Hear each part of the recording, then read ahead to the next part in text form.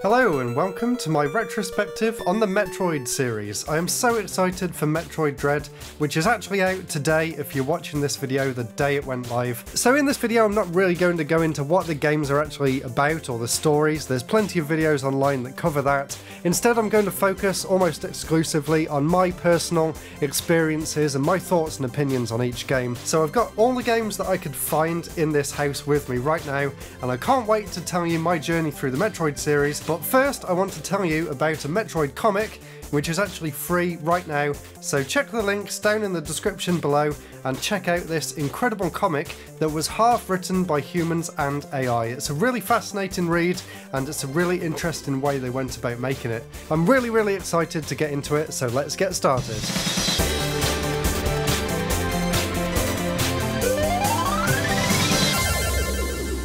The first Metroid game that I ever played personally was Metroid 2 for the original Game Boy. I'm sure a lot of you have played this game and it's kind of got mixed opinions online. I'm of the opinion that it is a really good game, but it is very difficult to go back to and play again today. I remember at the time when I got the game when I was a kid, I was very impressed by the atmosphere of it, although I had absolutely no idea what to actually do in the game. Metroid 2 is infamous for being the game that brought in the spider ball, and thanks to that spider ball, once you get it, you can literally go anywhere you want, and I remember just getting completely lost, going through all these caverns, sticking to the walls and the ceiling, trying to find my way around. Of course I've been back to it since and I have finished the game, and I really do think it is a really good game and it really holds up to the test of time as well. I much prefer it over the original on the NES, I'll say that much at least. So I'd say it's definitely worth checking out if you're interested in some of the older games in the Metroid series, and I think you can actually get it on the Virtual Console for the 3DS as well, so there's plenty of different ways to play this game and I definitely recommend it. Of course there was also the remake on the 3DS, which I'll get to a bit later on in this video. And from when I played Metroid 2 on the Game Boy, there was a huge gap all the way up until Metroid Prime came out on the GameCube in 2002.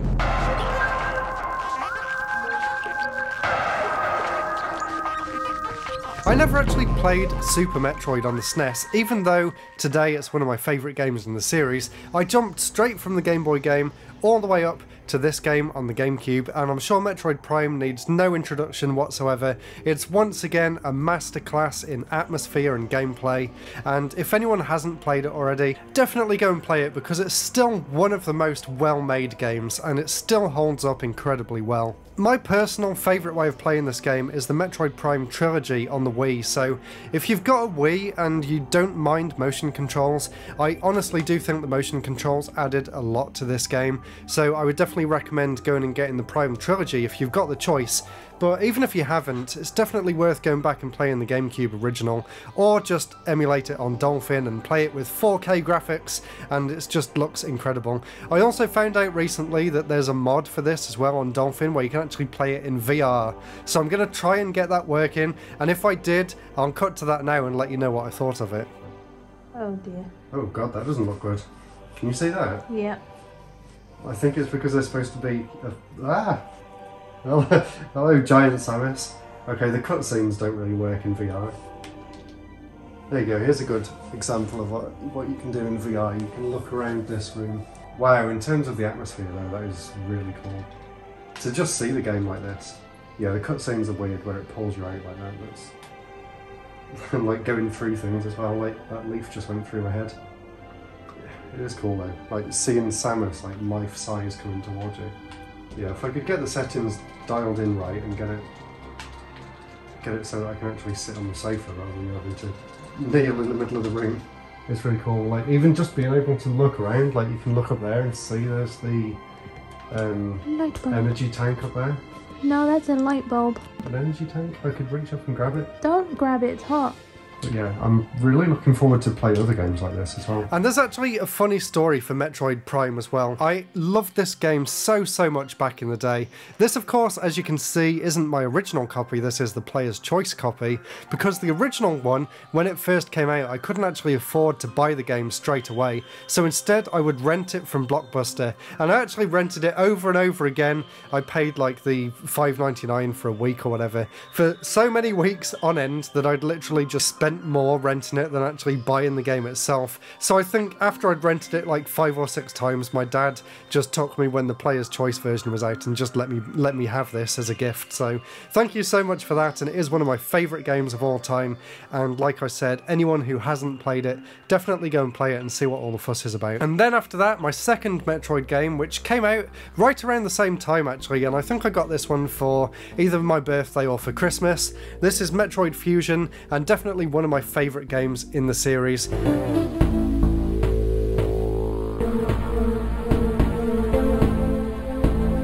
The only 2D Metroid game that I'd played up until this point was Metroid 2 on the Game Boy, so you can imagine my surprise at just how much better this game was compared to Metroid 2. I hadn't played Super Metroid, so I didn't really know that this game was kind of going back a little bit in terms of exploration, and it sort of split the game up into lots of smaller different environments, which I think works perfectly well for the handheld. And like I said, it's one of my favourite games in the series. I've played it many times over the years, both on the Game Boy and on the 3DS, because I got the Ambassador's Edition, so I could actually play this game on the 3DS, and I remember playing it all the way through on there. And I think it came out on the Wii U as well, so once again, loads of ways to play this game, although I think it would have been really good for Nintendo to re-release them all on the Switch before Dread comes out, so that people who are new to the series, people that didn't play through all the games like I have, they would at least have an option to play it on a modern Nintendo console. They really did miss a trick there. I think they could have made loads of money.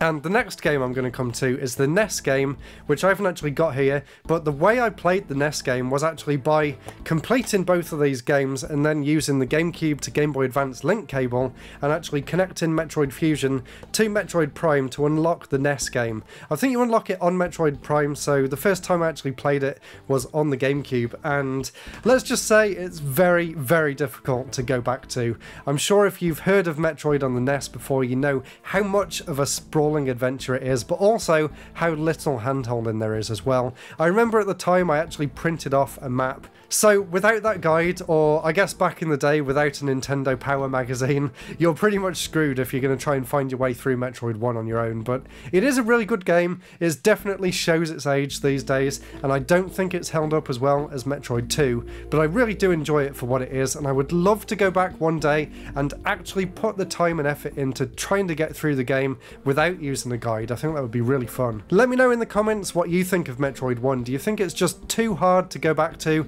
or do you really enjoy that classic NES experience of finding everything out on your own? Let me know in the comments. After Metroid Prime and Metroid Fusion, I was super excited for Metroid Prime 2.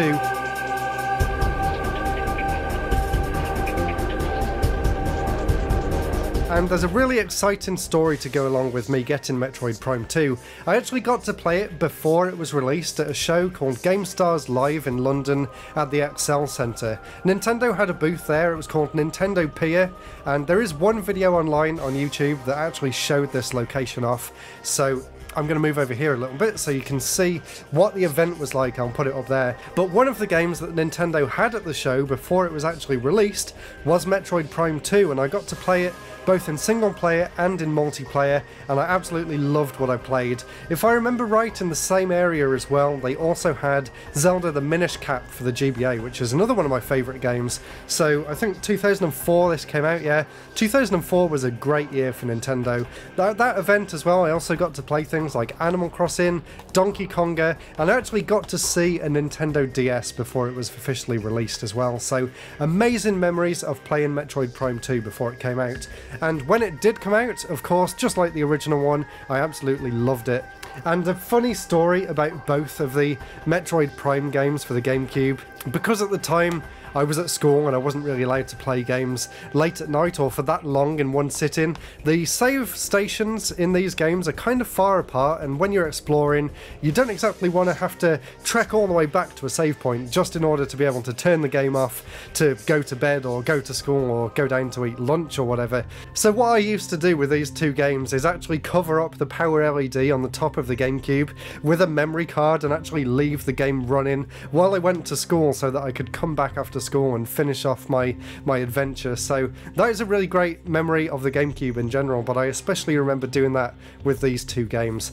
I also loved the multiplayer element that they introduced in Metroid Prime 2 as well. All my friends after school would come back and we would play that, and I also played it in college and at uni as well. And it is a really great mode, even though it's a little bit simple, but in terms of the main single player story, I think it stands right alongside Metroid Prime 1 as one of the best single player experiences in any Nintendo game. They really upped the atmosphere in the second one, and I just loved that. And then we go back to the GBA and the next game in the Metroid series, which was a much improved remake of Metroid 1 for the NES. Of course, this is Metroid Zero Mission.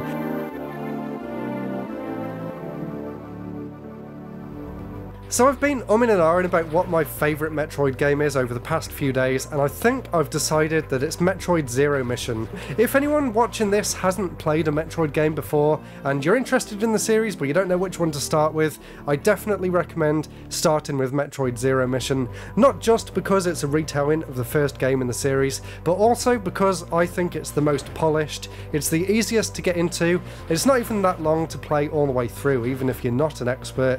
You can probably get through this in 4 or 5 hours with about 50 or 60% completion on your first try, which I think is really good, and it really suits the handheld format as well. And the next game I played was actually the demo that came with the original DS. This is Metroid Prime Hunters First Hunt, and I remember first seeing this at E3 2003, I think, when the DS was first being shown off, and they showed off the demo for Metroid Prime Hunters, and my 12 or 13-year-old mind at the time was just completely blown away by what I saw coming out of the DS. Going from the 2D Metroid games on the GBA, although I absolutely loved them, they didn't look anything like Metroid Prime, which was, up until Metroid Zero Mission at least, my favourite game in the series. So when I saw Metroid Prime Hunters running on the DS in 3D, even though it's very different to what the final game became, that original demo just completely blew my mind, and I'd never seen anything like it before.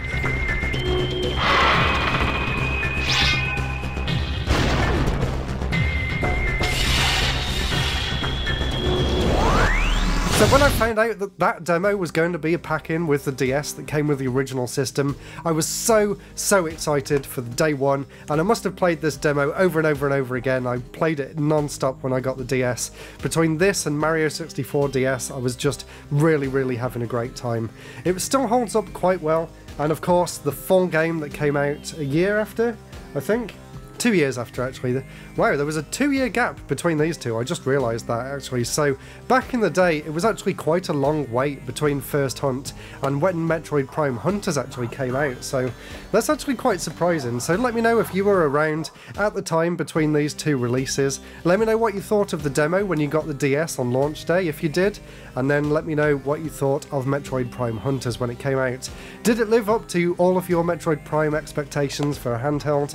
I honestly have to say absolutely 100% yes. This was an incredible game. It has a huge single player story mode where you're visiting multiple different planets and having to track down the hunters. It does get quite complicated later on. I think this is one of the more confusing layouts for a Metroid game because you're going between all of these different planets, and playing it on the handheld, dipping in and out of it, it can be quite easy to lose track of where you're meant to go next. But one of the things I really loved about this game was the online multiplayer. Nintendo really went all out with the online on this game, which is really surprising considering it came out in 2006, which at the time Nintendo hadn't really experimented with many multiplayer games online up until that point. The only other big one I can think of was Mario Kart Wii and Mario Kart DS. But Metroid Prime Hunters, probably the best example of a Nintendo online game. It even had voice chat, which was just incredible for the time. Me and my friend Jack would play it all the time after school, and we both really loved it. I actually kind of want to go back and play it again today, because I don't think this game really gets the love and attention that it deserves from the Metroid community. At least not what I've seen anyway. Maybe there's some fanatics about it online, so let me know if you're one of them. And now we're into the Wii era, and I can't remember whether Metroid Prime 3 came out first or whether Super Metroid came out first on the Virtual Console, but I'm pretty sure that I played both of them around the same time, so I'll start with Metroid Prime 3.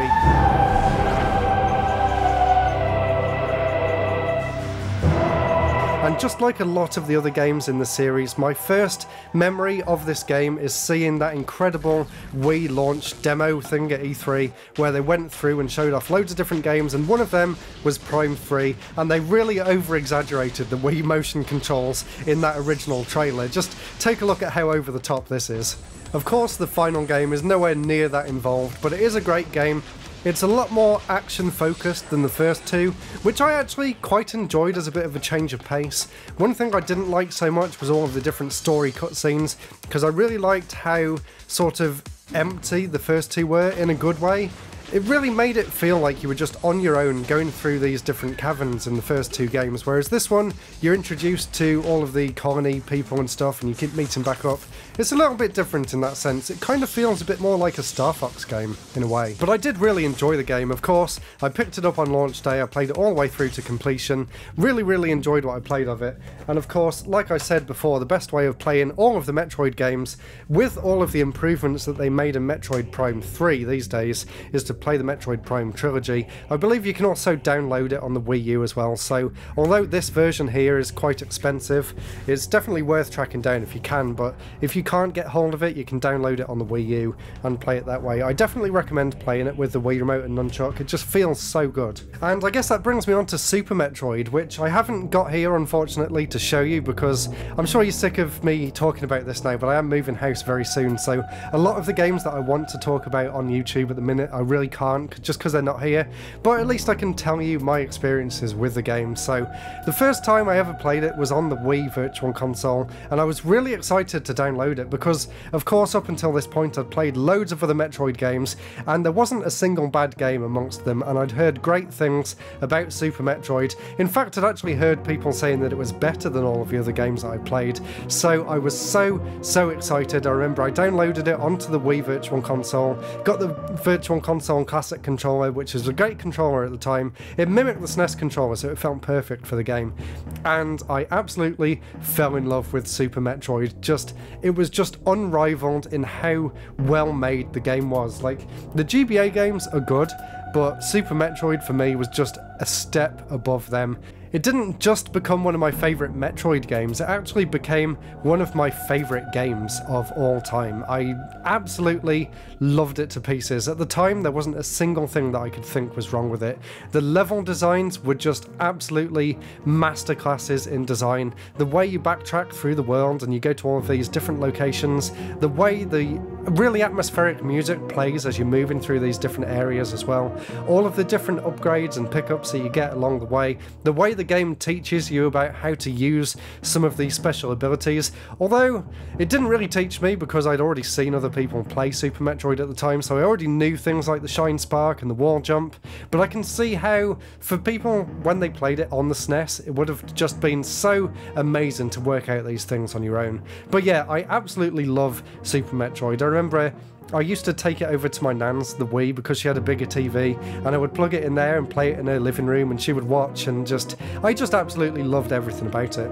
These days I think you can play it on the Switch, so there's no excuse not to give it a go, and although it's a little bit more clunky than some of the GBA games that came after it, I still really do enjoy it, and I would definitely recommend it to everyone. And I can see why there was such a big gap between Super Metroid on the SNES and Metroid Prime on the GameCube. There was like a 10-year gap between them.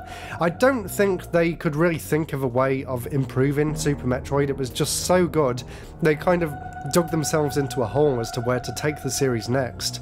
And they were kind of getting towards the end of the series. Of course, there was Metroid Other M, and although a lot of people don't really like this game, I did enjoy it at the time, aside from the stupid cutscenes that I'm sure everyone can agree upon that they are just absolutely terrible, and they should have been either completely wiped or completely changed altogether to just... Samus didn't really seem like herself in that game. It was all just really weird.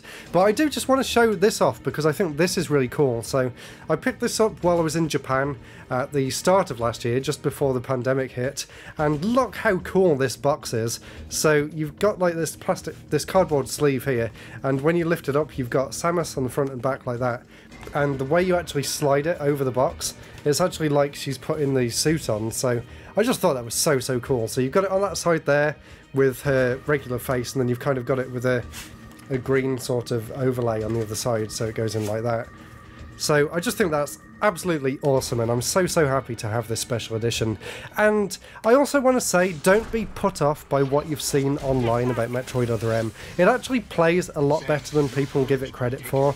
Although it only uses the Wii Remote and it's not the most comfy controller in the world, I think what they actually did with the game, kind of taking a mix of the 2D and 3D Metroid series and sort of jamming them together into one brand new gameplay style, I think they actually pulled it off really well, and it's definitely one of the most unique games in the series, although it is a little bit short, a little bit easy, and it's also kind of missing the whole exploration thing that some of the other games had. It's still definitely worth checking out, and it's not as bad as people say it is, honestly. A game that unfortunately is as bad as people say it is, and I'm really not going to get into it very much in this video. This is Federation Force, and at the time it had already been a long gap between Other M and Federation Force, and the reception to this game wasn't great. So really, at the time, the last good Metroid game had come out in 2007, so the gap between that and 2016, so a 9-year gap between that and when this one was announced, you can see why people were upset about it. Like, the game itself is okay and it's actually really fun in multiplayer, but it's just not what people wanted from the series.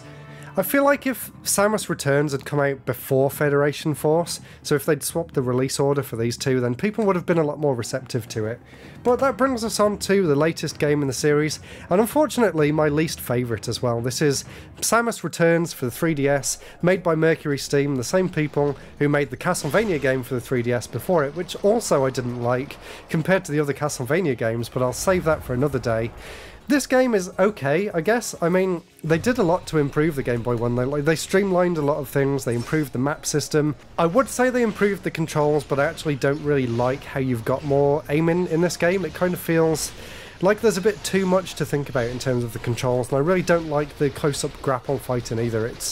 It kind of slows the game down a lot, and also all of the game looks really dark and grimy, which, when you compare it to something like Zero Mission or Fusion, which are really bright and colourful, this felt like a step back in several ways. But maybe I'm being a little bit harsh on it, because at the time the Switch had already come out and I'd kind of moved on from the 3DS.